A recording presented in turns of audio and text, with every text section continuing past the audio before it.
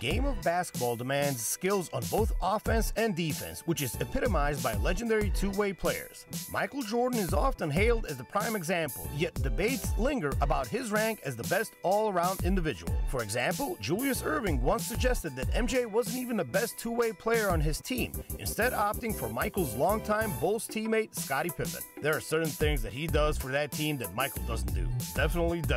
I think offensively, he's always conscious of getting the other guys involved. Not to take anything away from Michael, but I think Scottie is just more cognizant of the total package. Erving told Slam magazine, "Side by side, MJ and Pip dominated during the 90s. They overcame one of their toughest rivals, the Pistons, and then dismantled the Magic Johnson-led Lakers, clinching their first ring in 1991. With Jordan as the leader, top scorer, and clutch performer, and Pippen as the versatile sidekick excelling all over the floor, they went on to win 5 more titles together."